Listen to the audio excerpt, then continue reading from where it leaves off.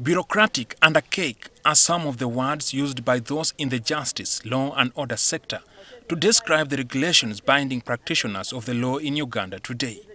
Legal academicians have expressed their concerns over the current state of the sector, and they are worried about the environment into which new practitioners are entering. I shouldn't even be talking to you now, because Regulation 16 bars me from talking to you. But then how are we going to have this debate if I don't talk to you?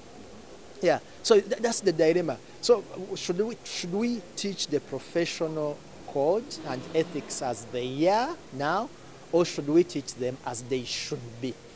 Whether from members of the public, ethics are by their very nature supposed to be used as a shield for the community, for the people, not as a sword to which hunt or shoot human rights defenders in the leg.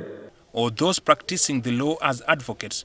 If the advocates are ethical and the judicial on the other side is playing its own game, then we cannot achieve the objective of ethics. Or even in their capacity as judges, a common expressed view is the need to review the regulations. But who prescribes this professional ethics? Who is the author of the ethics that we follow? Probably it's time for us to rethink the professional ethics given the context in which we are operating. The existing framework has been blamed for being slow at dispensing justice. However, some have defended the existing regulations.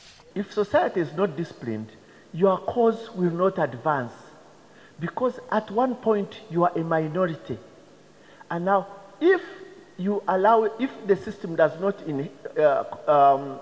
set inherent parameters of respect, then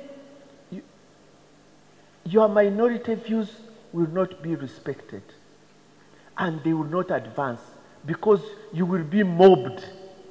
It appears it's just the beginning of the debate. Jackson Onyango, NTV.